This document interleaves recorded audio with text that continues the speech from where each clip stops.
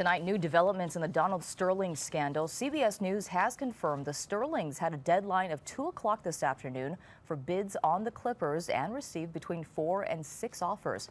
And that goes against what Donald Sterling's attorney told us today. CBS News' Nguyen spoke with that attorney today, who said Mr. Sterling will continue to fight to keep the team. Jeff is in our newsroom with details. Jeff? Well, Susie and Paul, it appears to be a complete flip-flop in less than a week for Clippers owner Donald Sterling. This is the document he submitted to the NBA last night. It is nothing like the one he signed last week to back away from the team. He's a fighter. Tough talk from the attorney of Donald Sterling. Last week, the Clippers owner appeared to have authorized his wife, Shelly, to negotiate a sale of his basketball franchise. But then last night, his legal team sent a scathing 32-page response to the NBA in its effort to strip him of his team.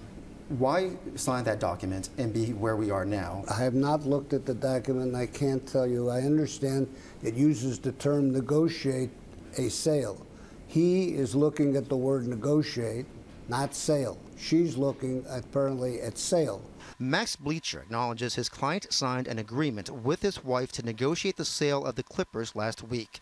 And during a recent TV interview, Sterling said it wasn't worth his time or his money to fight a removal from the NBA. Why the 180 now? I'm not a psychiatrist, but I'm giving you my assessment is that he was very much disturbed, shocked, upset by these charges at the beginning, and I think his equilibrium was affected. He's emerged from that now. Next Tuesday, the league's Board of Governors will vote on whether to force Sterling to sell the Clippers following the release of audio recordings in which Sterling could be heard making racially insensitive comments. His wife's legal team released this statement saying Donald Sterling has authorized Shelly Sterling in writing to negotiate the sale of the Los Angeles Clippers, including his 50% ownership of the team. Where will he take this, and how far will he take this?